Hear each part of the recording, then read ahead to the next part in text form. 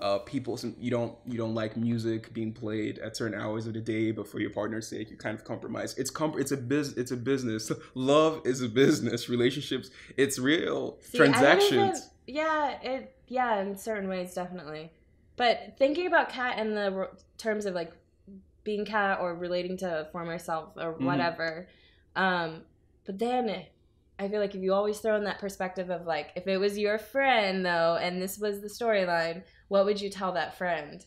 And I'm always like, I'm pretty like tough on my friends. I'm like, no girl, like he's doing this, and this. Like there's something, but in hindsight, like now that I found love, like I just know like that's the big sister part to me. It's like knowing like, I just want to be like, Kat, like love is supposed to be like easy. Because the love that I have found, it's way like different than anything I've had and thought was love at the time. So much easier.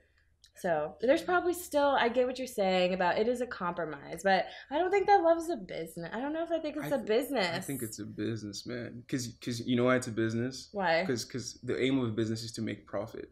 And the aim of a relationship is to... The aim of a relationship is to sustain one another. And you cannot sustain one another because you need resources, time, emotions, attention. Yeah, but the difference is that a business is something that you like have to do. When you're in love, you want to do those things. Hey, think about it. If it's an entrepreneurial thing. It's not like you're sitting in a cubicle. You're the CEO of your life and your emotions.